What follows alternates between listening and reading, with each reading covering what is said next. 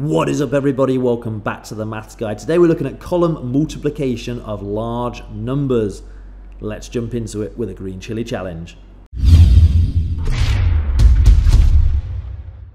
Okay, our two tips for today are: number one, we're going to partition the number to help us answer it, and we're going to begin with the smallest values. So because we're using column multiplication, I need to get my columns ready, and I'm going to start by doing my column titles. So I have ones, tens, hundreds and thousands. Now this helps me put my 2,452 in the correct place. So 2,452 is made up of 2 thousands, 4 hundreds, 5 tens, 2 ones, and my 52 is 5 tens, 2 ones. Put my equals line, and I'm ready to begin. Now where do I begin? Well, it said begin with my smallest values. Well, the smallest number is 52, and the smallest value in my 52 is in the ones column, being this 2. So this 2 is where I'm going to start. And I'm going to multiply it by the smallest value of the other number, which is this 2. So 2 times 2 is 4. Put that in the ones column ready. Next question, therefore, would be the next smallest value, which is this 5, in the tens column. 2 times 5 is 10. But now I have a small problem, because I can't just put 10 here in the tens column, because each column can only hold one digit. So what I have to do is carry the 1 across and put the 0 in the tens column. So it still reads 10, but I've just carried the 1 into the hundreds column, ready to be added to the hundreds. Because if we think about it, what we've actually just answered here is 2 times 50, because that 5 in the tens column holds the value of 50. And 2 times 50 equals 100. So we had a 1 in the hundreds column, which makes it 100, 0 in the tens, and we didn't add anything to the ones. So I did put my 100 in place. We're just doing it in a very quick and efficient method. Okay, let's go to the next question. 2 times 4, which is 8. But don't forget about this 1. Add it on, equals 9.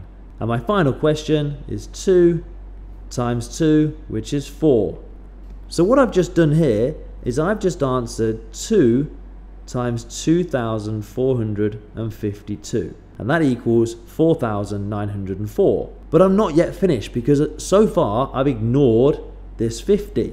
So I'm now going to answer the question 50 times 2,452, and I'm going to add these two together in a moment. Now here's where people make a huge mistake. What a lot of people will do is they will just start by doing 5 times 2 is 10, and they'll put their answer like this. But that's not correct, because this 50 is a 50 and not just a 5. So if we want to only do 5 times 2 rather than 50 times 2, we need to put a placeholder in the ones column. Now I can just do 5 times 2, which is 10. Now let's think about what we just did there. The question is actually 50 times 2. And 50 times 2, as we know, equals 100. Now if we look at my answer shows 100. I have a 1 in the hundreds column, and a 0 in the tens, and a 0 in the ones. But if I didn't put that initial placeholder and just did 5 times 2, I would get an answer of 10. And 50 times 2 is not 10. So I have to make my answer 10 times bigger by putting the magic placeholder. So whenever we come into this column where this 5 is, I need to remember it's actually a 50, and I can do that by adding the 0 into the ones column ready. Hopefully that makes a bit of sense. Now I can just do 5 times 2 again, put my answer of 10, and now I'm ready to carry on. Next question would be 5 times 5. 5 times 5 is 25, plus my 1, 26. Next one is 5 times 4. 5 times 4 is 20, plus my 2, 22. And finally, my last question is 5 times 2. 5 times 2 is 10, plus my 2 is 12. So my answer to 50 times 2,452 is 122,600. So now what I've done is I've just partitioned the question into these two individual questions. I now need to add it up. So I'm going to put another equals line here, and I'm just simply going to use column addition to help me here. But remember, I'm only adding these two elements here together because these are my answers. So my first question is in the ones column, 4 add 0 is 4. In the tens column, 0 and 0 is obviously 0. Hundreds, 9 add 6 is 15. Carry the 1 across and put a 5. In my next one, 4 add 2 is 6, plus my 1 is 7. In my 10,000s, 2 add 2 is 4. Sorry, I'm having to write over the maths shelter logo. And in my 100,000s, I have a 1 on its own. So my answer to 2,452 times 52 is 147,504. Wow! If you've just understood that, you are awesome. If not, go back and watch it again until you do get it. But let's step it up a bit with a red chili challenge. But before we do that, think about pressing the subscribe button if you're enjoying this video and learning anything. Let's jump to the red chili challenge. Right, now I have 7,283 times 15. First step, put my column titles, ones, tens, hundreds, and thousands. Put my question in place, 7,283 times 15. Now I'm ready to begin. First step, finding the smallest value, which is going to be this 5 times 3. 5 times 3 is 15. So I already have some lending to do. Put the 1 across and add the 5 into the ones column.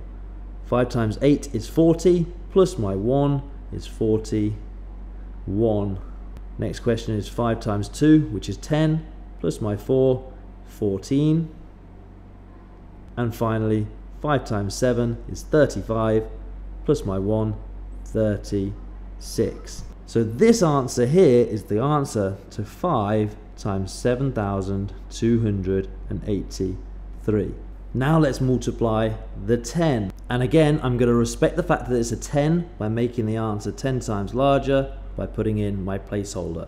Now I can just do 1 times 3, which is 3, 1 times 8, which is 8, 1 times 2, which is 2, and 1 times 7, which is 7. So this question here has just answered 10 times 7,283. Am I finished? Not yet, because now I've just got my 2 partitioned answers. I'm now needing to put it back together by adding them to get a final answer. 5 add 0 is 5, 1 add 3 is 4, 4 add 8 is 12, 6 add 2 plus my 1 is 9, 3 add 7 is 10. So my answer is 109,245. Let's look at what to remember. Set up your columns correctly using the place value titles. Begin by multiplying by the smallest values first. If a mini answer is greater than 10, then we must carry it into the next column. When we get to the second digit of the bottom number, we must include a placeholder. Now it's your turn. Have a go at answering these 2 questions here. I've got a red and a green chili challenge. Press pause on the video now. Good luck. And there you have it. Hopefully this video was helpful for you. If it was, think about subscribing to the channel. But for now guys, I'm going to see you in another video. Peace out.